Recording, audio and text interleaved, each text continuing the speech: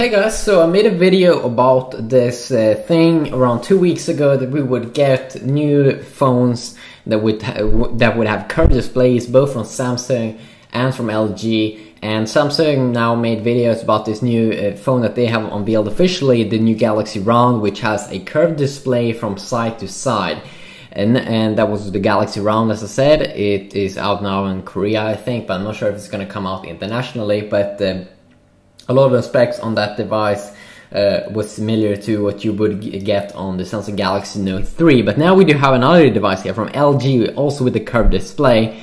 And this time around it's pretty interesting because this display here that is flexible, it is not going from side to side like on the Galaxy Round, but it's going from top to bottom with a curved display, which sounds extremely interesting that we're getting both like variants here.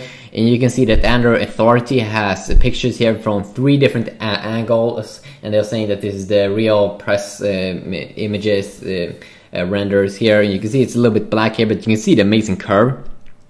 And you're probably also going to see it's called LG G Flex. 6 inch is probably going to be bigger than the Galaxy Round, but I gotta say it looks interesting because you can see that it's very clean here on the front side with no buttons, so it probably has the same kind of layout as the LG G2, which is a phone I'm not sure if I'm gonna pick up, but it's an interesting phone.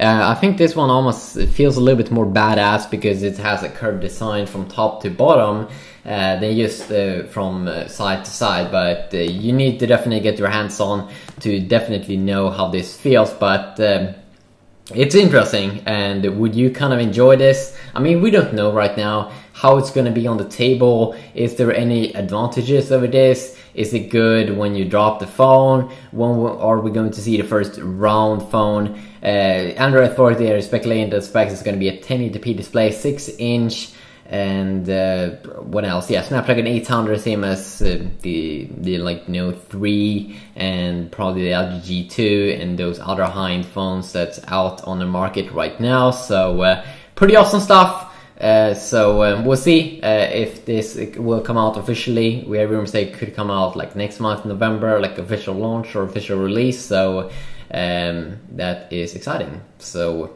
yeah, have a good day.